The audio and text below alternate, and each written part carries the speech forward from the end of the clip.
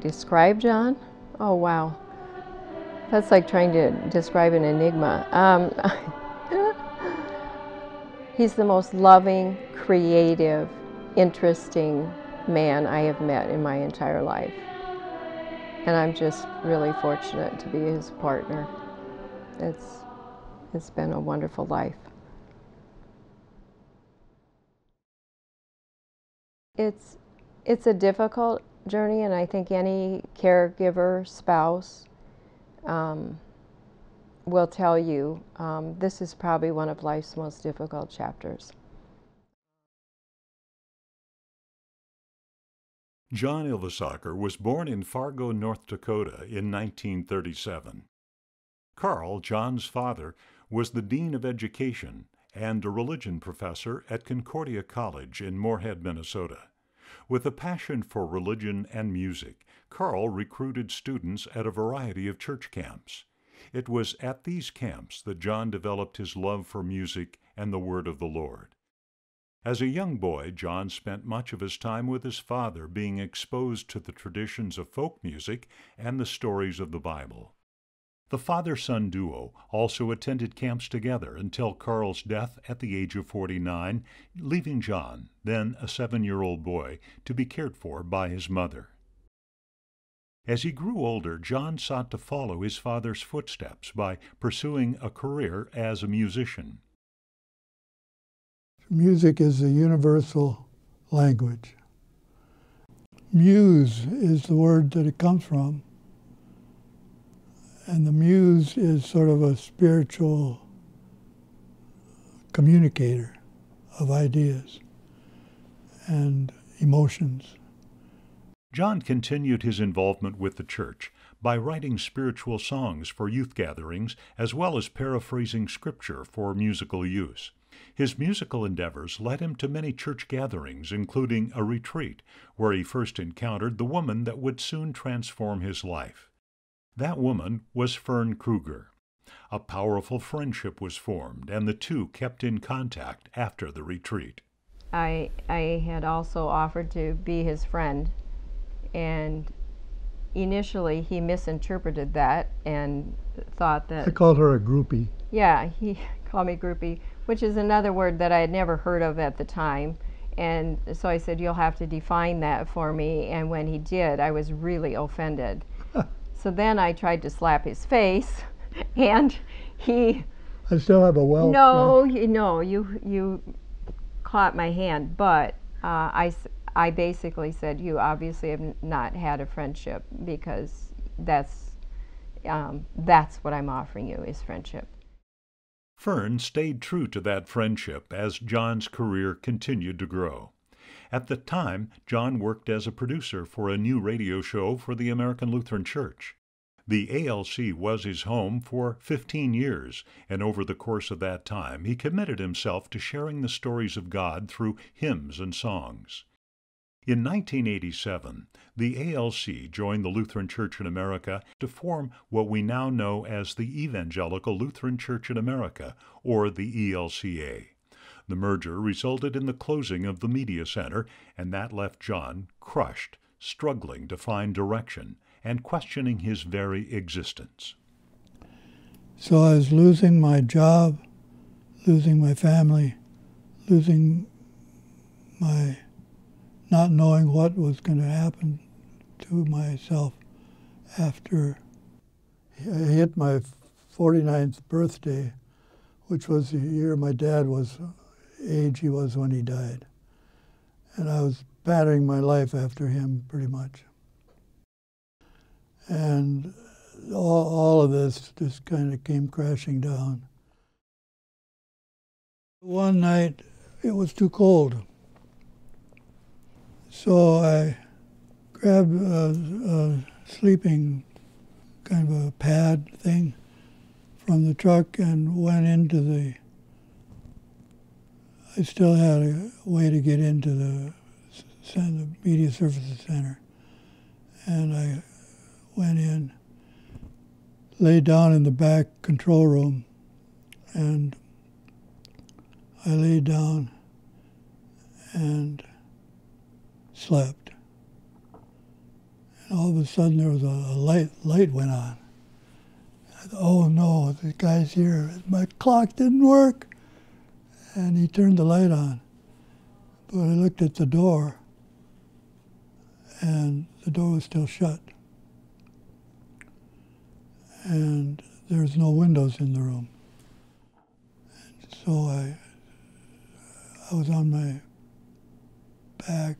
I just shot up like this. And I saw this image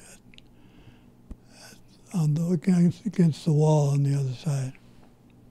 It was kind of like a hologram, you know. You know what I mean? Holograph. And but it was very bright, and it was a figure of an individual that I then thought I could talk to. So I said, I think we need to talk. And the figure answered, saying, what do you need to talk about? And I said, my heart is so full it's bursting out, and I'm afraid it's going to be the death of me. And the figure said, oh, why don't you empty it? And I said, well, how? He said, you can give it to me. And I said, well, what do you do with it? And the figure said, I will cover it. And I said, with what? And the figure said, with blood. Blood? Well, so then I started marching out all the pain, and all the grief, and all the sin, and all the anguish, and all the stuff that I was carrying around. And I emptied it out. And I said, well, now there's lots of room in there. Do you want to come in? I don't know why I said that. And the figure said, sure, and disappeared. Now I got up out of there in time and went for a long walk. Showed up at the seminary, which is just up at the top of the hill. And a good friend of mine was there, and I told him the story. And he was a psychologist, and he said he wouldn't touch it. He couldn't handle that. So I drove all the way down here and found Fern. And I knew she would listen to it. I'm a good listener.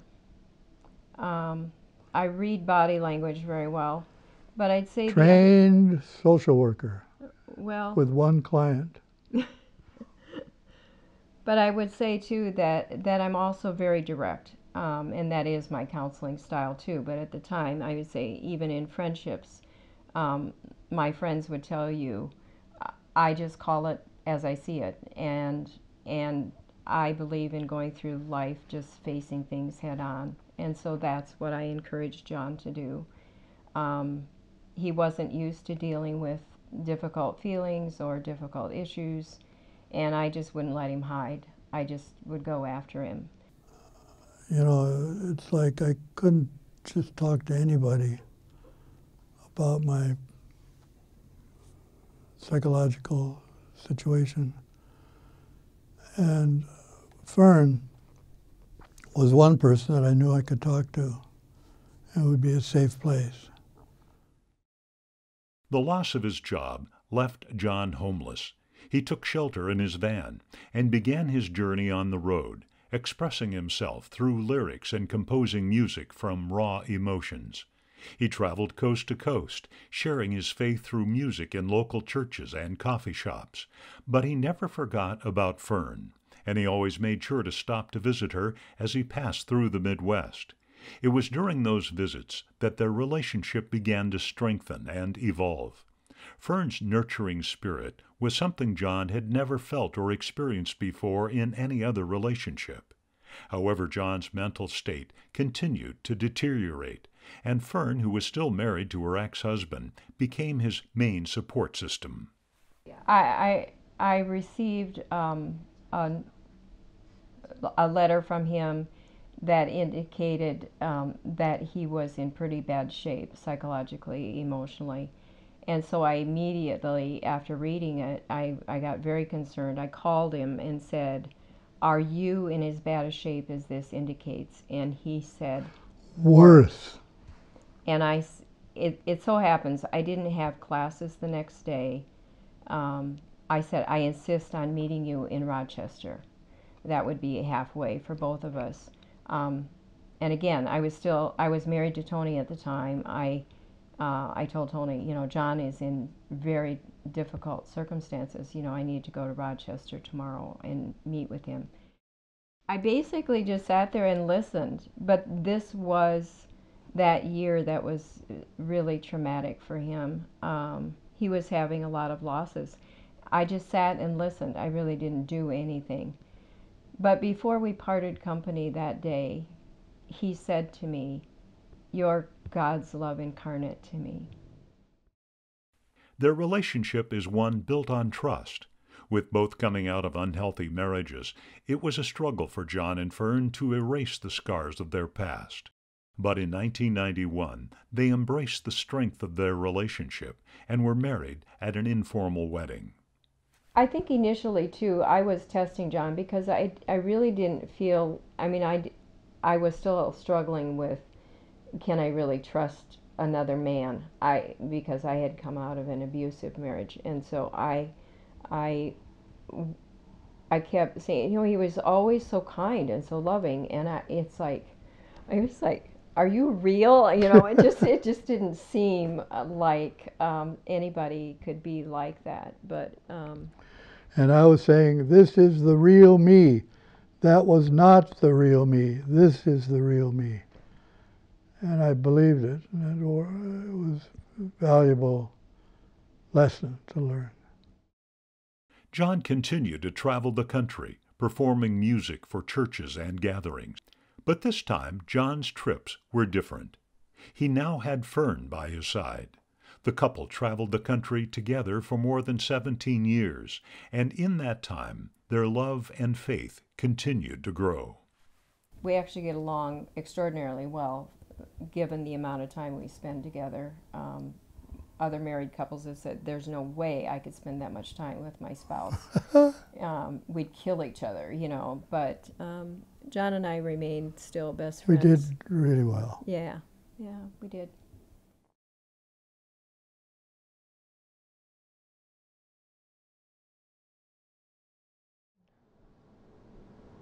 It's like so many other spouses. It's just difficult when you're having to face the prospect of the journey coming to an end.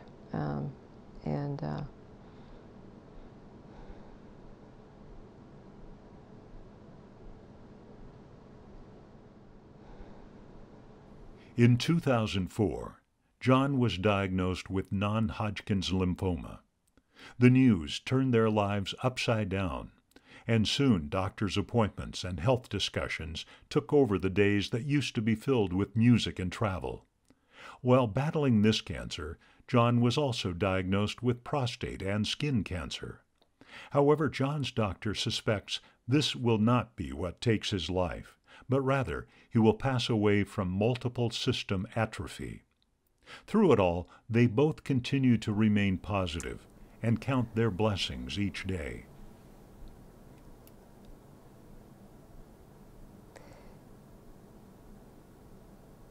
And yet we trust. We get up every day, and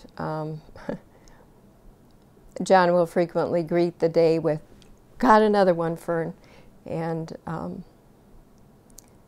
so then we decide, what are we going to do with this gift of this day that we have? We have one more day together. So let's figure out how we're going to use that.